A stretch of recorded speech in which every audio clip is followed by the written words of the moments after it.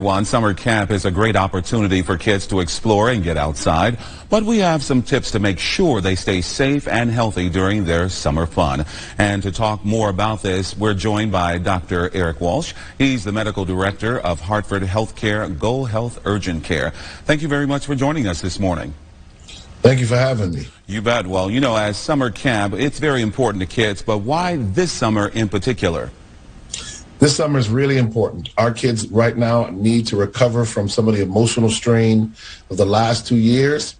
This is an opportunity for them to be social, be healthy, get outside, get sunlight, and get lots of exercise and water time. So this is really a comeback summer with the way we call it.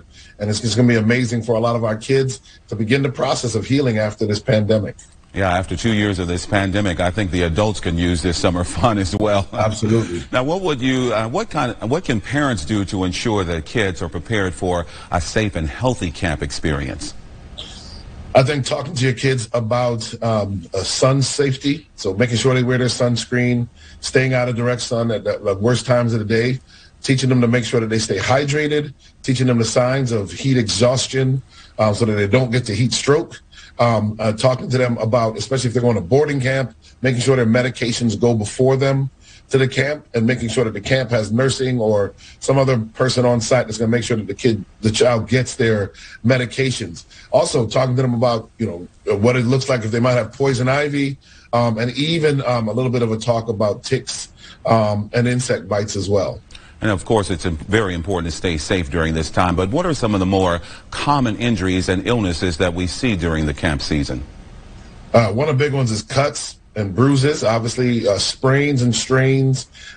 We still see upper respiratory infections. That's going to probably be a big one this summer because we're still in the shadows of the pandemic. We see dehydration and general injuries like that. Obviously, there are a lot of sun injuries that happen as well. All right. Well, a lot of kids are going out right now and trying to have fun during the summer. And it's also, we're talking about the coronavirus as well. What advice do you give kids and parents as it relates to that while at summer camp? I would make sure that the summer camp has a sensible protocol in place as to how they're going to protect the child from coronavirus. So you should basically not start, especially a boarding camp, without a negative COVID test to start off with. You should see what the vaccination policies are around the camp and make sure you're comfortable with that.